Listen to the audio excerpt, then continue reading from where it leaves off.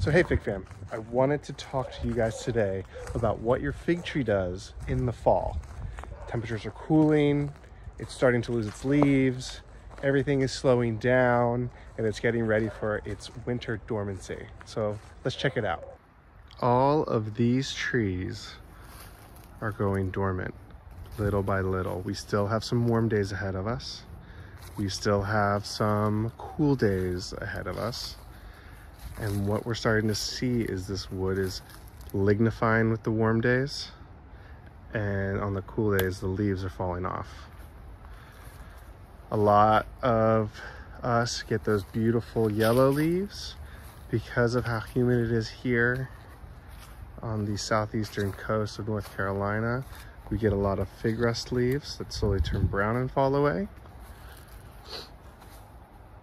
And a lot of my trees are already dormant, like Teramo. But a lot of fig trees are still ripening figs despite losing their leaves because there's still a lot of warm days left. These figs will ripen. It's going to get cold in the next few days, even a frost warning in some areas. But with weeks ahead of us, or days ahead of us, with highs in the 70s, we're going to see these ripen. And I'll post about it. My Coledodoms have been ripening like crazy. Coledodom Noir.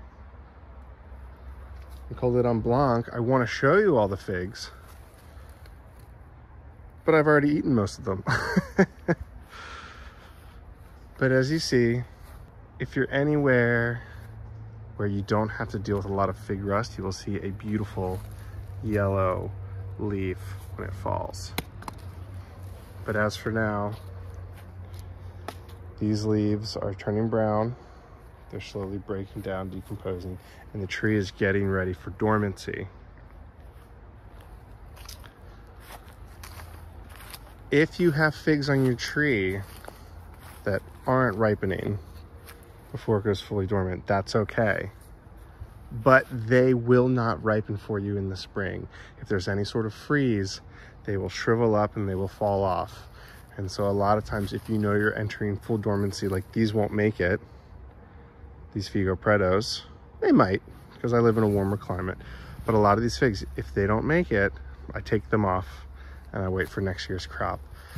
Since this is new wood from this year, and you have a fig tree that might have a Breba crop like this Paradiso, on all these nodes in the spring, all the way up and down, you will get the chance to have a Breba fig. Now Paradiso, it's a nice Adriatic fig.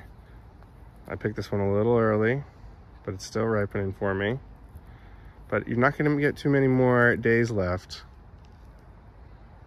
A fig's ripening for you. But the key is you gotta let them sit extra long in the fall because the days are cooler. And what figs really need to ripen any sort of fig is heat and sun.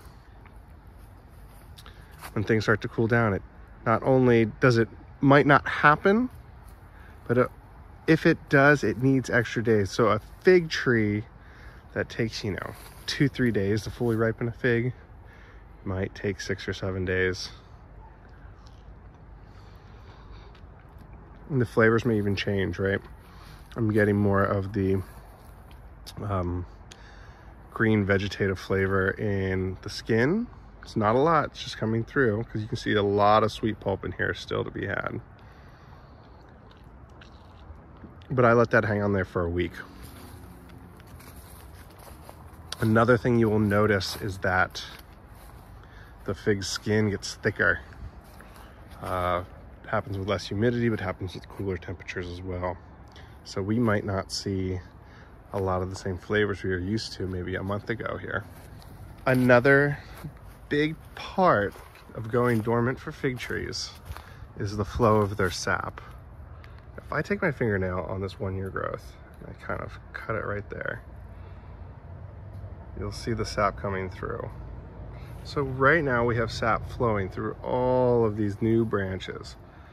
And this is a perfect example of a 3-year fig tree. And a 3-year fig tree, what I mean by that is the first year they sleep, the second year they creep, the 3rd year they leap. So I had a 1-year tree here, a 2nd year tree that kind of grew a little more, and then 3rd year you see all this new growth. So any brown growth like this that's recently lignified, that is 1-year growth. And what'll happen next year is you'll have the opportunity for brava crop, and you'll have the opportunity for branching off of all of these nodes. Sometimes the fig will decide for you. Sometimes us as fig growers try to guide the fig for it. I have my main scaffolding branches here, and then I have all this 1st year growth. My goal, and I'm not going to do this now, but I want to see the healthiest branches this fall. When the sap stops flowing, I want to kind of take an assessment, slow down with the tree, take a hard look. I think I might pull out some suckers, right? So we have one sucker here that's clearly going to have its own roots. I'm going to have all these cuttings, right? But I want to keep the middle open. So that'll be a video this winter when we talk about pruning, is how do we want to prune our fig trees for success? And really it comes down to just keeping the center open creates airflow and allows sunlight to get to our figs. Because like I said earlier, for our figs to ripen, we need lots of sunlight and lots of warmth. The second we start to lose those, the more time it takes for the figs to ripen. So instead of those 3-4 days, you need those 6 or 7 days. Now these Adriatic ones are great because they deceive the birds almost as much as they deceive my own brain. So that one's a little soft, but not there yet. And it's been soft for like 5 days.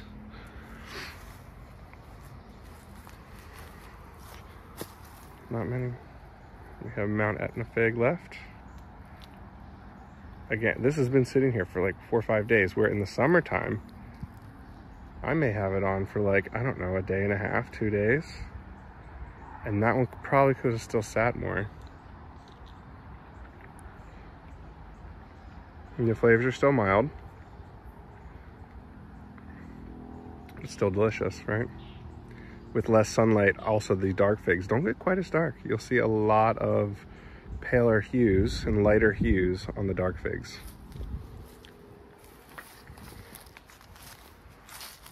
But that's really, I wanted to cover like what, if you are newer to growing figs, what to expect come fall time.